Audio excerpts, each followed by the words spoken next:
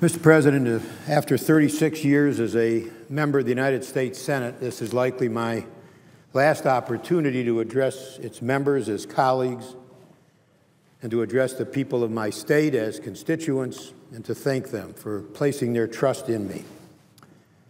The highest honor any citizen of a democracy can receive is to be elected to represent his or her fellow Americans, to be their fiduciary.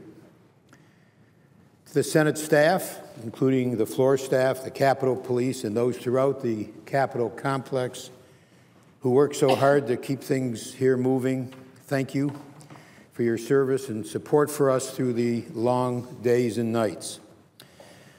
To my staff, thank you for your strong loyalty to the people of Michigan, to our nation, and to me. And thank you for believing in public service. I'm immensely proud of what the men and women who have worked on my staff for the last 36 years have helped accomplish. My staff back in Michigan has helped make communities across our state safer and more prosperous, and countless times they have helped individual constituents resolve an issue, making a real difference in thousands of lives. The Armed Services Committee and Permanent Subcommittee on Investigation staffs, PSI staffs, have worked tirelessly through long hours and complex issues, sacrificing nights and weekends and vacations to help address the pressing issues of our nation. And my personal office staff has been instrumental in addressing a breathtaking range of issues, from preserving our American auto industry, to making our tax system fairer, to protecting our irreplaceable Great Lakes, to making medicine available to fight addiction, and much, much more. As to my mentor, my big brother, Sandy, Congress is keeping the better half of Team Levin when I retire to Michigan while Sandy remains in Congress.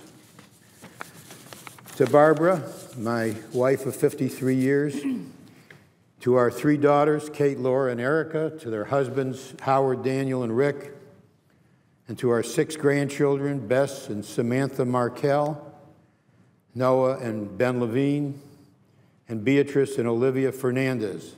Thank you for your love and support, which has meant so much to me. Now, I've been asked many times if I'm leaving the Senate out of frustration with gridlock, and the answer is no.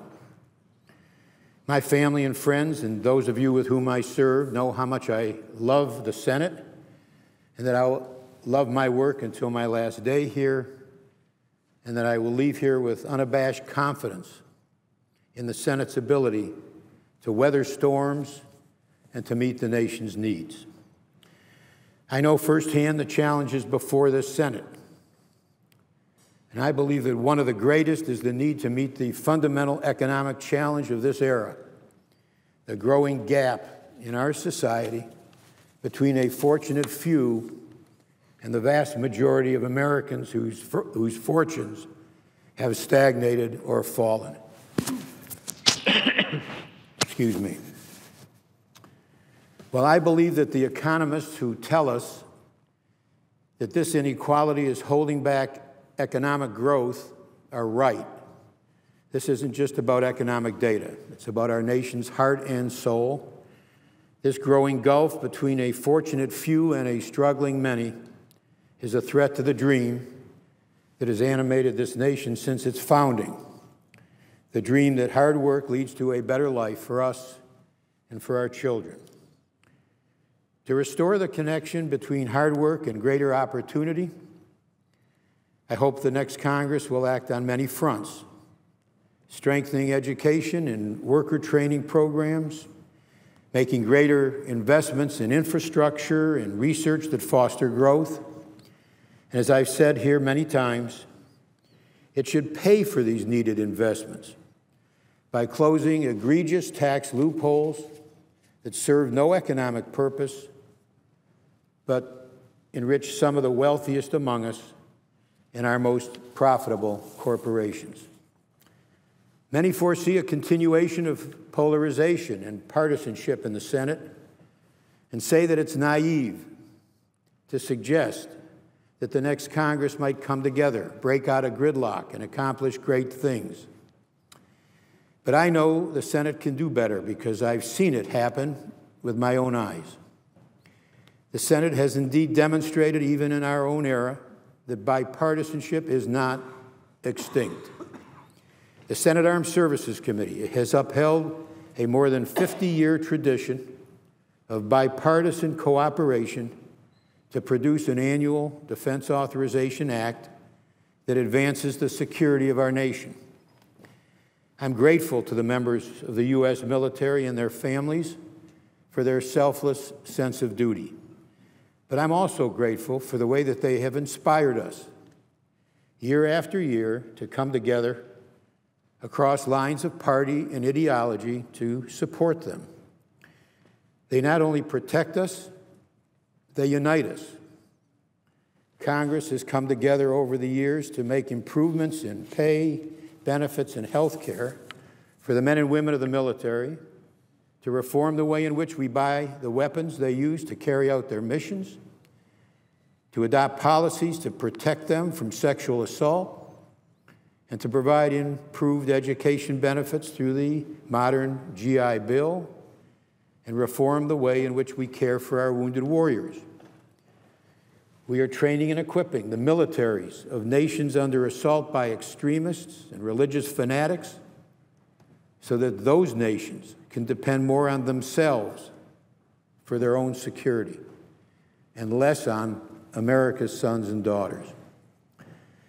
We have passed a defense authorization bill to accomplish these things each year for more than half a century by laying aside partisan differences for the common good. We have never allowed disagreements over policy to interfere with our duty to our troops and their families. And I'm deeply grateful to the many ranking Republican partners that I've been fortunate to work with in that endeavor, people like John McCain and John Warner and Jim Inhofe. John McCain, my great friend, who has demonstrated extraordinary courage in war and in this Senate, will take the gavel of the Armed Services Committee. And my trusted wingman and friend, Jack Reed, will become ranking member. At a pivotal moment for the Senate and for this nation, the Armed Services Committee will be in strong hands. I've seen firsthand additional powerful evidence that the Senate can work together to meet the nation's needs. And that is in the work of the Permanent Subcommittee on Investigations, PSI, which I've been privileged to chair for 10 years, working with Republican partners, and I use the term partners advisedly, such as Tom Coburn and John McCain and Susan Collins.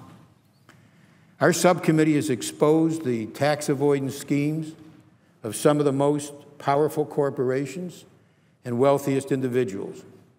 We have shined a light on abusive credit card practices. We've investigated wasteful and ineffective government programs. We have confronted market manipulators and exposed conflicts of interest, mortgage fraud, and reckless schemes by some of the most powerful banks, schemes aided by some of the largest accounting and law firms. We've demonstrated how those activities help bring our economy to its knees, destroying jobs, reducing the value of our homes, and damaging our neighborhoods. The work of PSI has helped lead to reforms that have strengthened our financial system and reduced credit card abuses. The power of PSI lies in the in-depth work of our staffs and in the willingness to confront powerful and entrenched interests. Like the Senate Armed Services Committee, PSI is strengthened by a dedication to bipartisanship and a respect for the rights of the Senate minority. We have recognized the danger of using investigative power for partisan or political purposes. And we have ensured that our great staffs, majority and minority, participate together in every investigation. Indeed, it is protection of the minority that is the singular hallmark of the United States Senate. The majority cannot always have its way. The Senate is more than just the place where the hot tea is cooled in the deliberative saucer that President Washington famously spoke of. Protections for the minority make the Senate more than just a place to slow things down. Those protections make it a place where we work things out. It is those protections that force compromise that is essential to unifying and governing our country.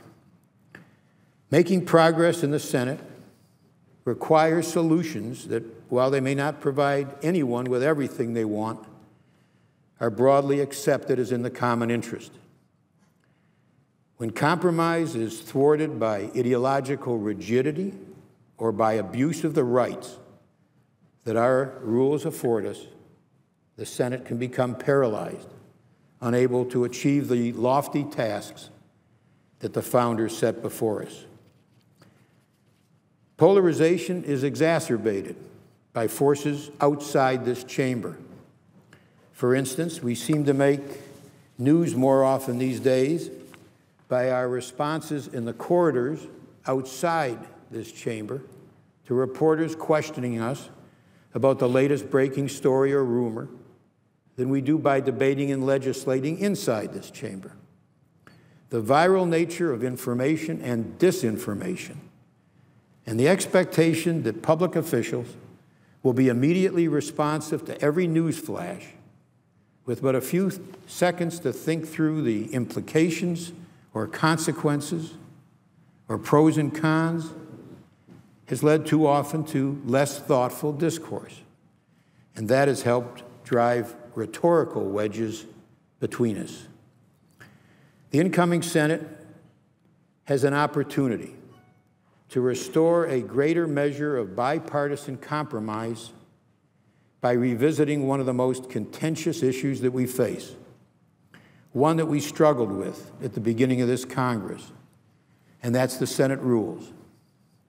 I believe the excessive use of the filibuster to obstruct confirmation of President Obama's nominees was damaging to the Senate and to the nation. Any president, Democrat or Republican, should have the ability to choose his or her team. But the Senate majority eliminated obstructions to presidential nominations through the use of the nuclear option, effectively accomplishing a rules change outside the rules, a method I could not support. In doing so, a precedent was established that the majority could effectively change the rules as it wished by overruling the chair and the parliamentarian. That precedent will not serve the country well in the future because it leaves the minority with no protection, diminishing the unique role of the United States Senate. I hope the Senate next year considers reversing that precedent while simultaneously, and I emphasize simultaneously, amending the rules so as to assure a president's ability to fulfill his or her constitutional duties. Put simply, I believe the Senate should do the right thing in the right way. It should amend the Senate rules as provided for in the rules to adopt the substance of the changes that we made last year. I know my good friend, Senator Lamar Alexander, who was a part of a bipartisan group of 8 who worked closely and successfully together on this issue in 2012, has proposed something similar. Such action by the Senate next year would be a welcome victory for comedy and for compromise. And it would, I hope, represent a step back from a precedent that leads to effective rules changes by simple majority. it would be a step towards a better functioning Senate. No leader alone, no single senator, neither party by itself can determine the Senate's course. Together, acting together, the members of this body can move the Senate forward, and in doing so, help move forward the nation that we all love.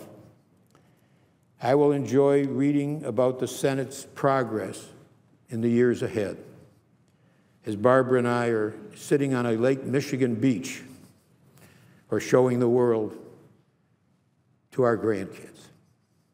I thank the chair, I thank my dear friends, the leaders of this body, and see my brother sitting here. And I'm not allowed to refer to my family in the gallery, so I won't do that.